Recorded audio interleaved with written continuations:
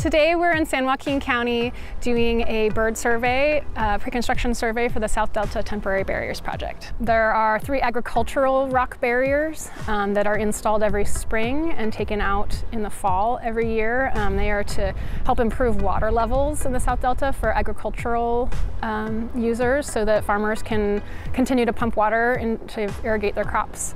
And this is an area where there's just a lot of birds nesting. Like all the farm fields around here are where the birds forage.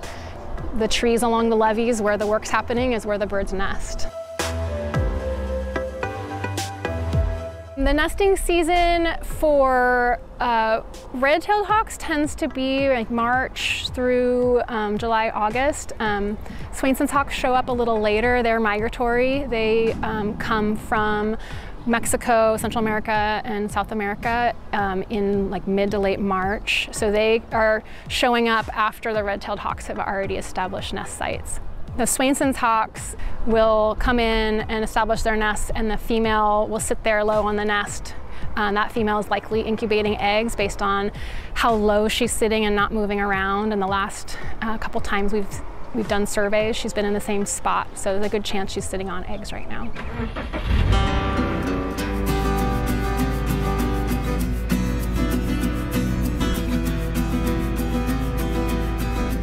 This red-tailed hawk nest, this pair has used this nest tree for the last 2 years.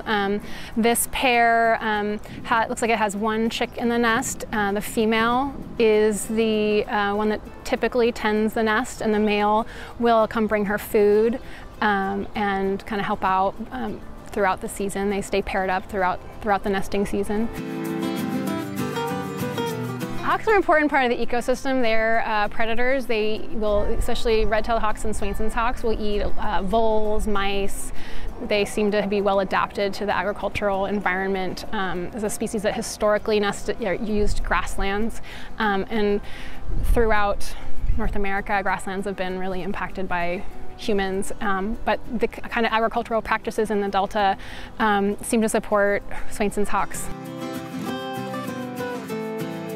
The project permits from California Department of Fish and Wildlife requires that we do 2 surveys before construction starts, one 5 days before and one 3 days before, to document the locations of all Swainson's hawk, which is a state threatened species, and other raptor nests. And the purpose of that is to know their locations, to get a sense of what their normal behavior would be, so that when the construction starts, we can set up measures to avoid impacts.